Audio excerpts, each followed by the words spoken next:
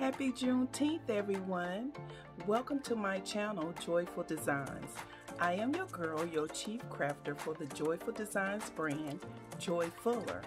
On today's DIY episode, we are going to go into the vault. We are going to pull out an old DIY and we are going to give it a facelift.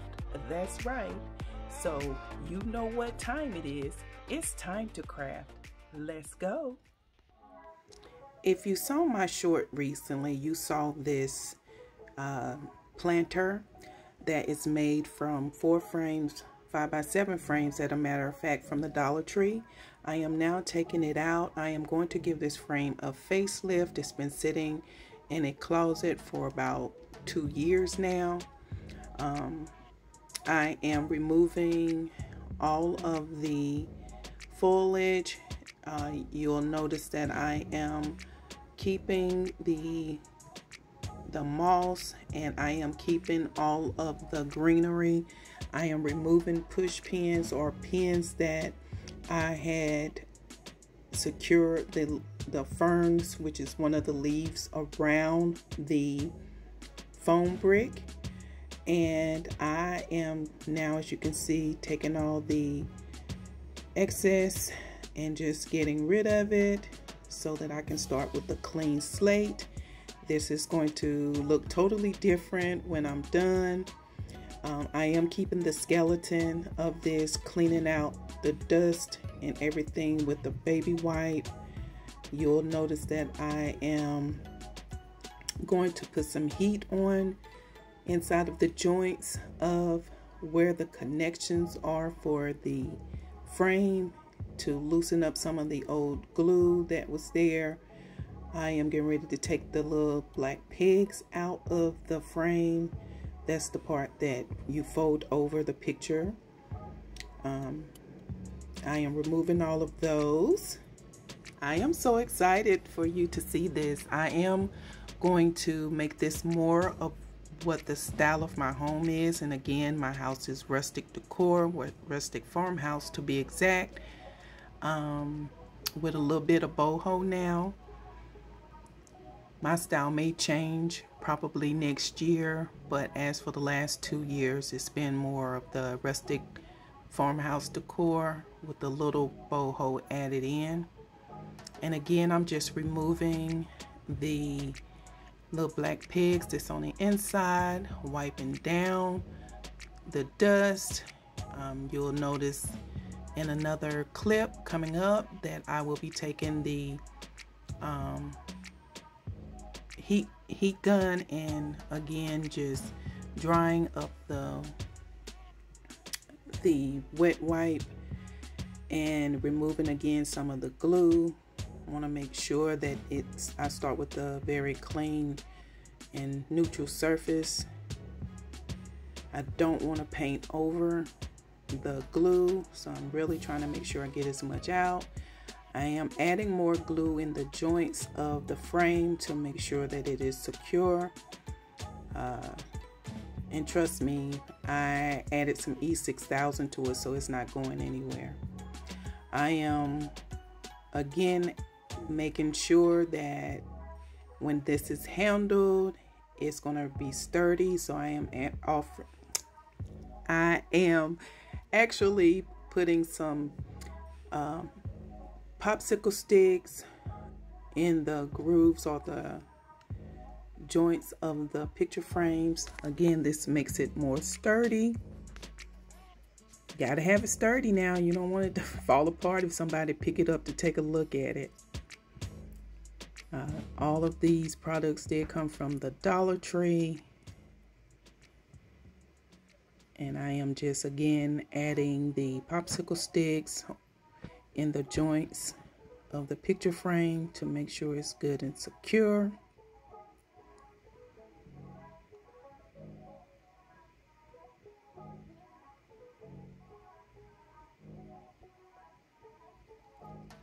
I hope you all are having a great day, and if you haven't done so already, go ahead and hit the like bell or the like sign, click on your notification bell, and make sure you subscribe to my channel for beautiful DIY content from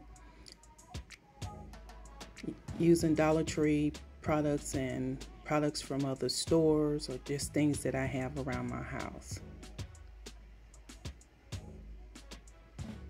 As you can see, I am just removing glue that may have spilled over.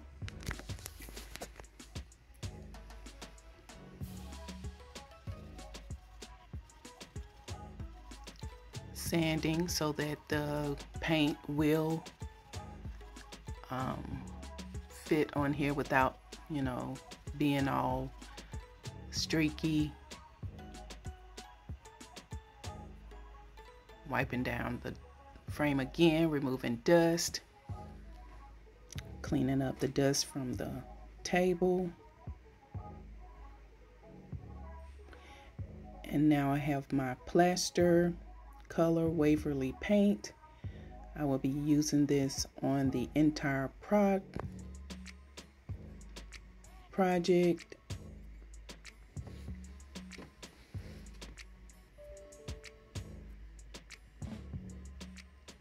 I will be adding several coats to this, probably about 3 coats. One I will be putting and applying online or on camera right now, and then the other 2 coats will be off camera.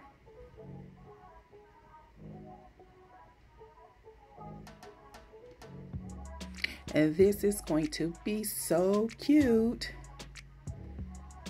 And feel free to paint this in the colors that fit your home decor, as well as if you want to leave the frame in its natural state, you can do that also if you like it. Again, I was just doing refitting this or repurposing this or giving this a facelift. I am applying some spackling inside of the crevices where you can see gaps. Again, I want this to look very uniformed and well put together. And understand that with these frames from the Dollar Tree, they will not always fit perfectly. There is some irregularities to their frames, trust me.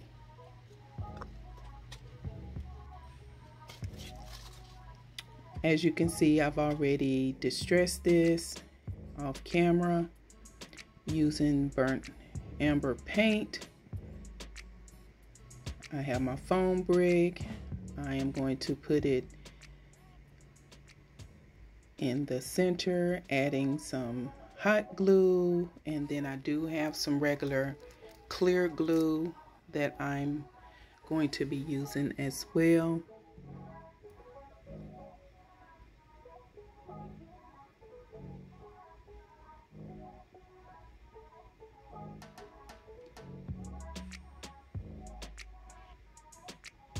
And now I'm taking an alcohol wipe, and I'm going to wipe down the glass pieces of the frame to remove any marks from it.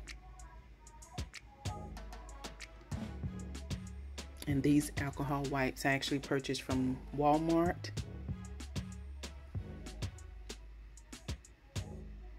This is a floral box that you can also use to either put your family photos inside of it, and as you will see towards the end of this project, once I do the reveal, you'll notice that I actually used a clothespin and put it, or actually glued it on one of the frames and put my hubby picture on it. How was your happy Father's Day? How was Father's Day for you guys? Are your parents and father still living? My father is deceased. So it was bittersweet. My kids spoiled my husband, and so did I. My sons, I have 2 adult children. One will be turning 40 this year. The other one will be turning 37. They are fathers. So I was able to spend time with the 37-year-old with my 2 grandboys, but not the oldest. He had to work. Nevertheless, I still wish my babies a happy Father's Day, all 3 of them.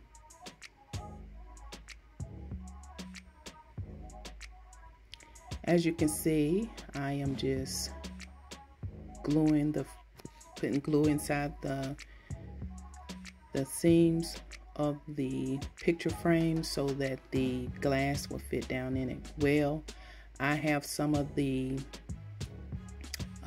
you can see those little paper frillies that you use to put inside gifts. I am using that as moss,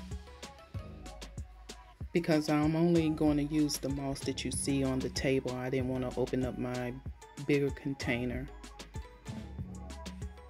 Not yet anyway.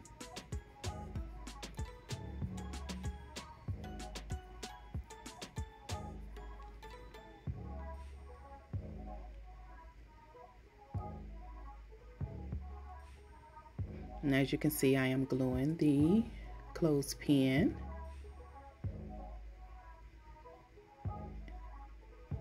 And off camera, I did have to go back and remove this larger clothespin and put a smaller one so that the picture would fit right. But again, you can use this. You can do it like this. Use a picture, or if you can put your favorite saying on there. You know, it's really up to you. Again, decorate to fit your style, your home decor.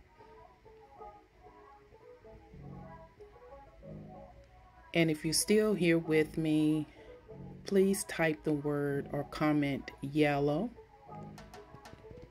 in the comment section. And if you have yet to do so, please make sure you like and subscribe to my channel. And don't forget the notification bell.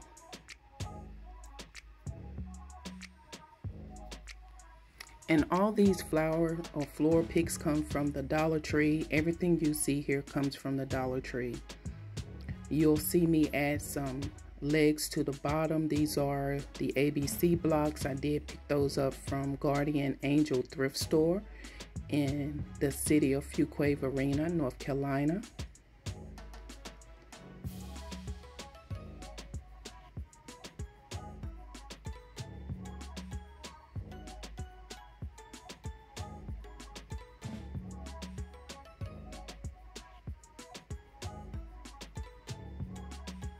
I think these yellow flowers are so pretty. And I know they more springy time, but it is summer and I do see yellow flowers, so it can kind of go both ways. I think it's really cute, and it actually looks really good in the picture frame vase.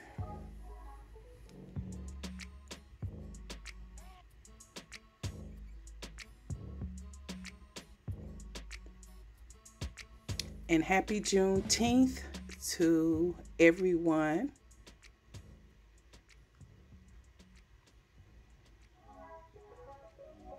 How are you celebrating Juneteenth today?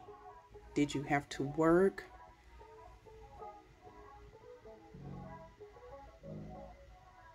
Do you even acknowledge it?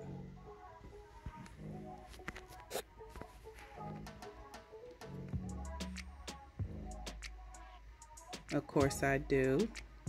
And I am decked out in my Juneteenth gear. This is coming together so beautifully.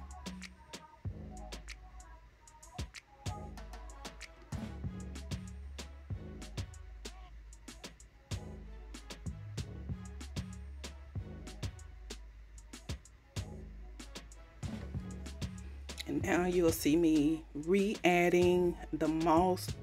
This is the Spanish moss from the Dollar Tree. And again, this is some that I've removed from the original design and just putting it back inside. Just use what you got. No need to waste anything. Making sure I fill in the gaps.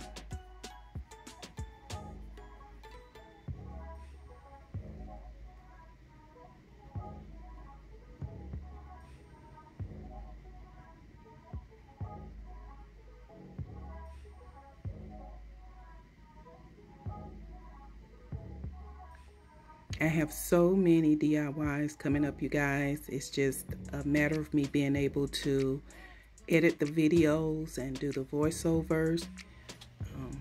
Look at that. I know you guys are going to love them. And that's me and my honey on the front right there. Him handsome. And there you have it, guys. Isn't it pretty? I started to put some fairy lights on the inside of it, but it was really late by the time I had finished with this, so I did not. But this turned out really cute, and it looks way better than it did. If you're still in this video, thank you for just supporting my channel and rocking with your girl, Joyfuller. And again, if you have yet to like or subscribe to my channel, please do so. And thank you so much for your support. And I'll talk to you guys soon. Bye.